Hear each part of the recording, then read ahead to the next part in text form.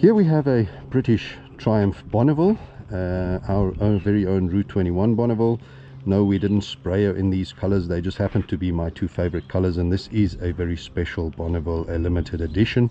But we're en route to Truimph, South Africa, and we will share the Bonneville story with you when we get there.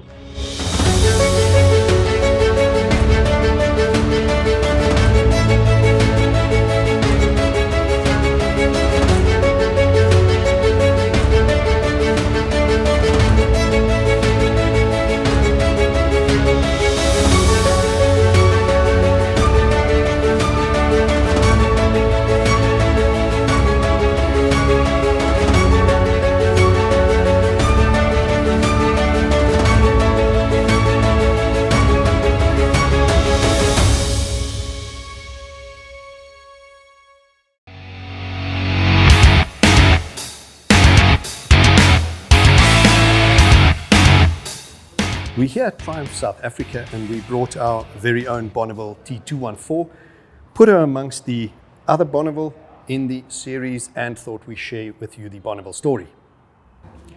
Truimph is one of the oldest and longest surviving British motorcycle manufacturer, and also the model, the Bonneville, is also one of the models that has the longest surviving heritage or continuation. It has nearly been produced continuously since 1954, however, short little gaps in between, so we call it three different generations. The original Bonneville was launched in 1959 as a T120, which was actually a 650cc motor, air-cooled, and then as time went on, that became a T140, and the T140 became a slightly bigger motor at 750cc, originally 724, then 744cc. And as time went on into the 70s, the drum brakes were replaced for disc brakes, and even to the 80s, it was then electric start. Now that was the first generation, and as the closure of that Truimph Motorcycles Merylin plant closed down and wound down in 1983, the company Truimph Motorcycles was then bought by a businessman by the name of John Bloor. He then relaunched what we call a continuation Bonneville between 1985 and 1988. And then again it disappeared, but was relaunched as a completely redesigned motorcycle in the, I think it was September of 2001, as a 790cc. And that is the third generation, which still continues today. Now, completely redesigned, but true to the original, paying homage to the original. And from 790cc, from about 2005, it then became the 865 air-cooled cc up until 2015. And this being the last of that, this being a 2015 model, 865cc air-cooled motor.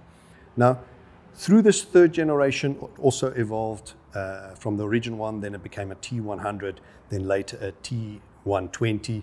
The T120 today is a liquid-cooled 1200cc. And as of 2016, the year after this particular model in front of me, all of them became liquid-cooled. Even the T100 was up from an 865 air-cooled to a 900 liquid-cooled, and the T120 is, as it is, a 1200cc liquid-cooled. So just to recap, three generations, 1959 to 1983 in Merylin, then the continuation from 85 to 88, and then the final generation from 2001 to present, where it is today. But we're going to focus on this particular bike in front of me here, which is the Bonneville T214. Now that number doesn't fit into the range anywhere, but that's where we're going with this. Starting off, the Bonneville name. Where did it get the Bonneville name? That name Bonneville harks back to Bonneville Salt Flats in America, where all the manufacturers, including Truimph, went and tried to conquer the land speed record for motorcycles. And actually, in, as it says over here, September 1956, a chap by the name of Johnny Allen manufactured himself a streamliner powered by a Truimph motor. And he then acquired the land speed record in September 1956 with his streamliner, and he attained a top speed of 214.4 miles an hour. That is the equivalent of 345 kilometers per hour, and that record stood from 1956 to 1962 when it was beaten. So that's where the Bonneville name came from. Very important, one of the most important milestones for Truimph in the history. Now, this bike pays homage to that event and that cigar car. Now, the color scheme is as per this cigar car, and if you look closely, it's often referred to as the Captain America motorcycle because of the iconic blue front mudguard with the white star. But if you look closely, it is known as the Texan cigar bike, Texan cigar, and you will see the Texan connection with a color scheme.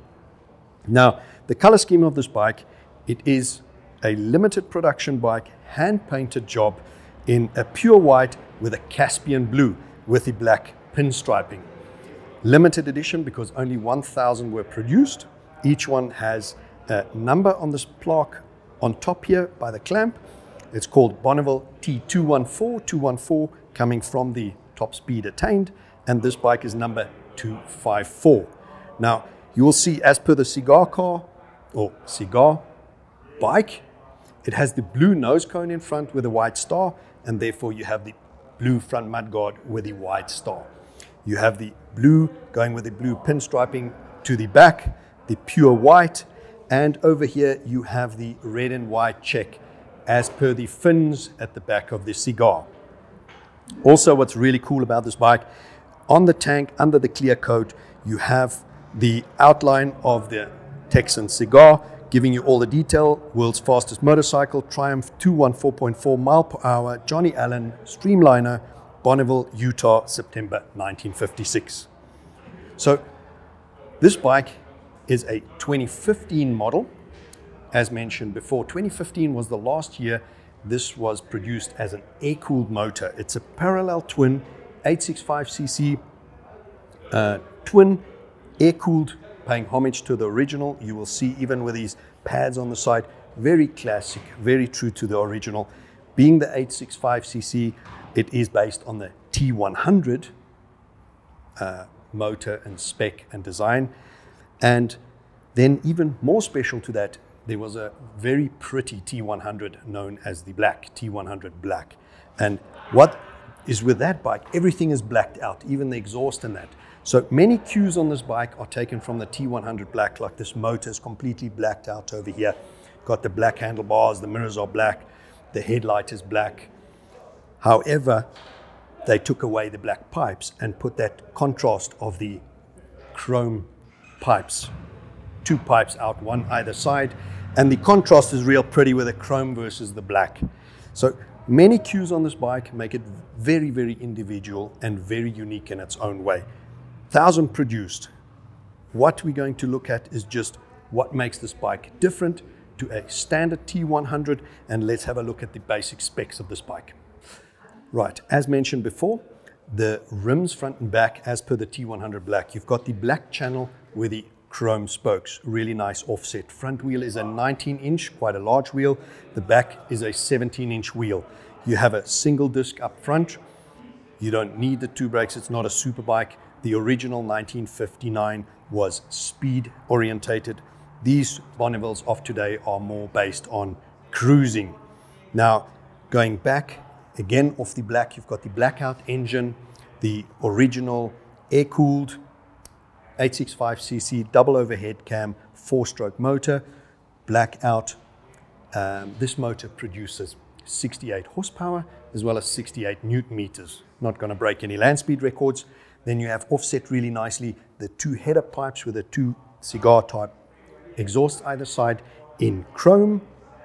Also dual rear shock in black from the blackout either side. It is a wet clutch. This particular, up until 2015, was still a 5-speed gearbox. From 2016 became a 6-speed gearbox, so 5-speed gearbox, final drive, chain. Now, other features that make it different to the standard T100 is the headlight in front. Single headlight is smaller than your standard T100. Also blacked out. You've got your dual clock analog. On the Speedo, you've got a little digital display for minor info. Black handlebars, black mirrors, everything blacked out, really neat and tidy. In the center, you have your Bonneville T214 with your number of it. This particular bike, 254, only 1,000 made, as mentioned. Real quirky. On the side of your bike over here on the left fork, you have your ignition key, pretty standard to the Bonnevilles. And then the other thing that makes this bike really unique, as mentioned, it is the one-off hand-painted job in the Johnny Allen Streamliner colors with a blue white star. The black pin striping is all done by hand. And if you lift the seat up, you actually see the initial on the bottom of the tank, PH, the gentleman who did the pin striping. Over here, as mentioned before, the name Bonneville T214, referring to the top speed achieved. That red and white check off the tail fin, off the Streamliner. And your seat, really cool cue, the red stitching, picking up the red over here. All round, just a classic motorcycle, a very important milestone in the story of Truimph. Right, we brought our Bonneville here to Truimph, South Africa, because we wanted to show and share with you that the Bonneville story is strong and alive today. This being a 2015. On my right, we have a 2021 Speed Twin based on the Bonneville. Over here, we have a T120 2018 model. Now, moving over here, as mentioned, from 2016, this is a 2021, but it is now a 900, no longer air-cooled. This is just cosmetic. Up front is your radiator. Now, this Speed Twin, as it's named over here, Street Twin, sorry, is focused on speed, the racer. If we go over here on my left, this is a 2018. It is a T120, again, 1,200 cc, liquid cooled up front. These fins are purely cosmetic, paying homage to the original air-cooled ones.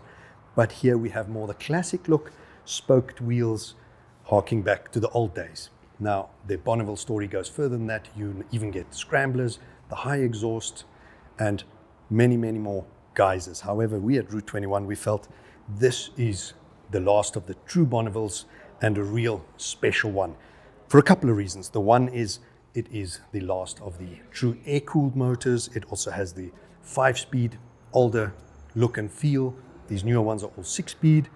And the main fact being a limited edition and paying homage to one of the most important milestones in the history of Truimph, being that land speed record in the Truimph-powered Streamliner. Now, a big thumbs up to Truimph South Africa for giving us this opportunity, their space, their time.